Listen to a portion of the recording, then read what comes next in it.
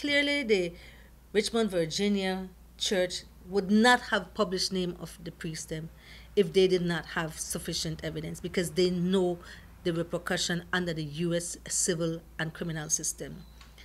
So the mere fact that it's published, there has to be something that has been done already, or something that they knew.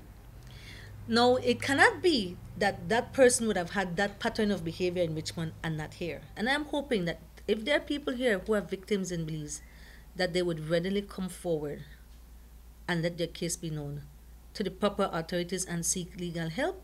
And they're also entitled, like all the other victims, especially in the US and the rest of the world that have come forward, to compensation. And you need to use that compensation to go through the therapy and whatever help you need. We got to break the silence. I think there's some truth to something happening, and we cannot pretend to be ostrich and bury our head in the sand and pretend it's not happening. It is happening.